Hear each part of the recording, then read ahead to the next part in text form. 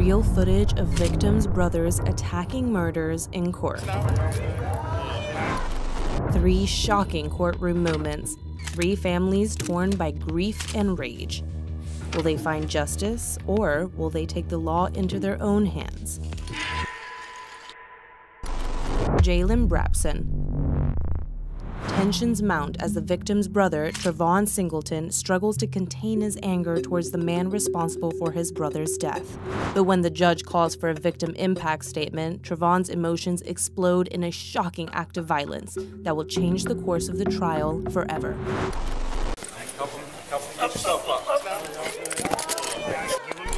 The Cuyahoga County Common Pleas courtroom was filled with an eerie silence as the proceedings for the trial of Jaylen Brabson, the man accused of killing Jamar Singleton, began. The defendant sat at the table next to his lawyer, his face expressionless, as the prosecutor, Jeff Snotter, presented the evidence against him. The victim's family, including his brother, Travon Singleton, sat in the audience, their eyes fixed on Brabson as they were trying to read his mind. As the trial progressed, the evidence against Brabson became clear. The prosecutors had evidence that Brabson and 2 other men, Keontae Parker and Darius Eberhardt, had planned to rob Jamar Singleton and his friends on July 19, 2021. The robbery went wrong, and in the process, Jamar Singleton was shot and killed. The 3 men were all charged with aggravated murder, but pleaded guilty to involuntary manslaughter. The trial was emotionally charged for the victim's family, and Travon Singleton in particular was struggling to keep his emotions in check. As the trial came to a close, the judge, Andrew Santoli, called for a victim impact statement from the family. Travon Singleton slowly walked to the front of the courtroom, his eyes locked on Brabson. He was trembling with anger and sadness as he began to speak. Brabson, who had been avoiding Travon's gaze, looked down, avoiding eye contact. As Travon finished his statement and started to walk back to his seat, his emotions finally got the best of him. In a split-second decision, he lunged at Brabson, tackling him to the ground. The courtroom erupted in chaos as sheriff's deputies rushed to intervene, pulling Travon off of Brabson and restraining him. Travon Singleton reached for Brabson's neck as he jumped on top of him and began trying to strangle Brabson, the report said. The incident was caught on one of the deputies' body cams.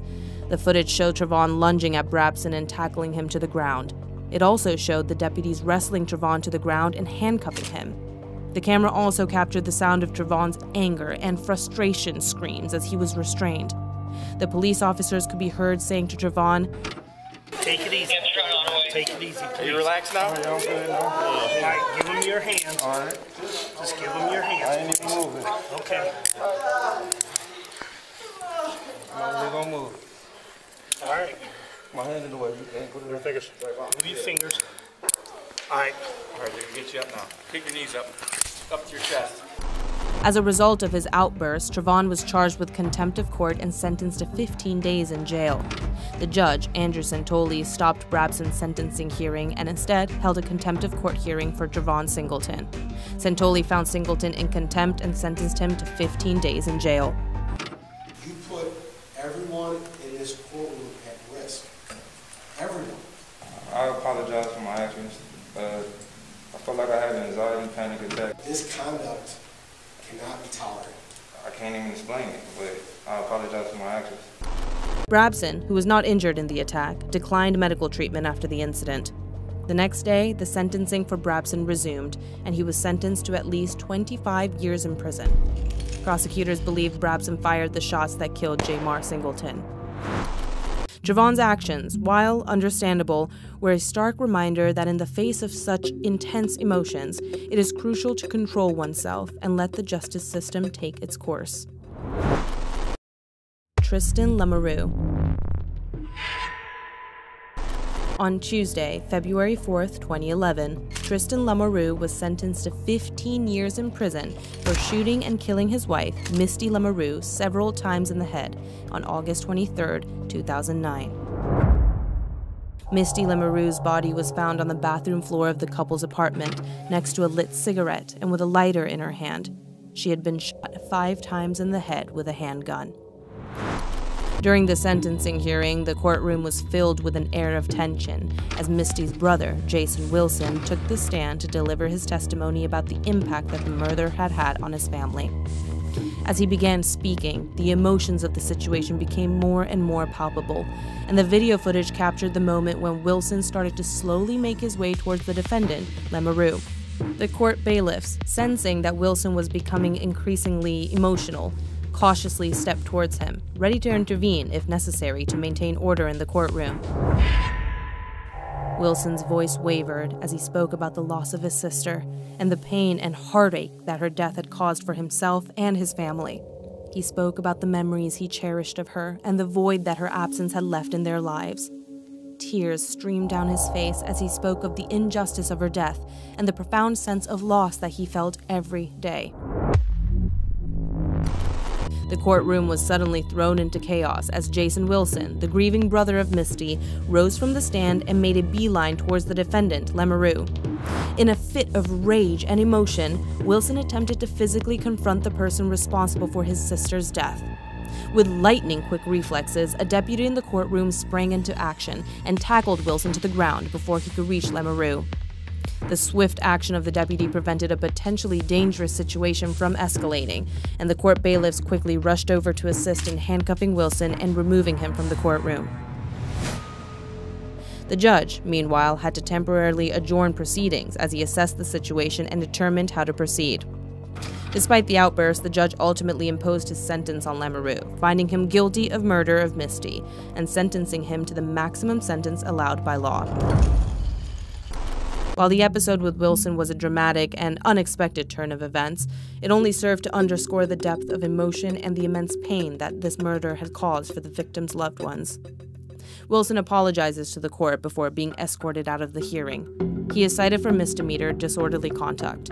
Prosecutors cite him because order needs to be maintained in the courtroom for everyone's safety. The release of the video footage of the courtroom attack has caused a firestorm of controversy and sparked a nationwide debate about the rights of victims and their families in the justice system. In the footage, Jason Wilson can be seen lunging towards the defendant, Lemarou, in a moment of raw emotion and anger. Some have pointed to Wilson's action as an understandable response to the pain and loss he has suffered as a result of his sister's murder. They argue that the legal system should take into account the emotional toll that these types of crimes can have on families and should provide them with the means of seeking justice. On the other hand, there are those who believe that Wilson's actions were dangerous and could have put others in the courtroom at risk. They argue that the legal system must maintain order and decorum in the courtroom, and that actions like Wilson's only serve to undermine this principle. Jeffrey Clark. On November 2nd, Clark appeared in Macomb County courtroom for a preliminary hearing. Macomb County prosecutor Pete Lucido stated that he felt Robertson was executed. The prosecution prepared to introduce more evidence as the courtroom sat silently, but before they could continue, the hearing turned into chaos.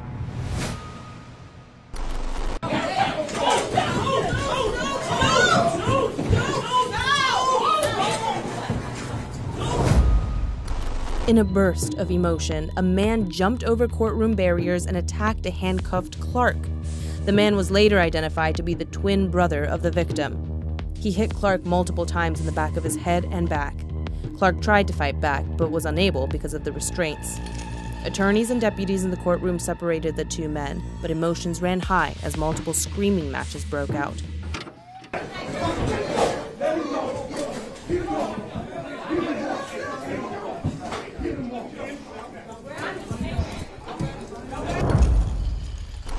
Clark was ushered out of the courtroom, and his father began to scream at the victim's brother as the two men were being separated.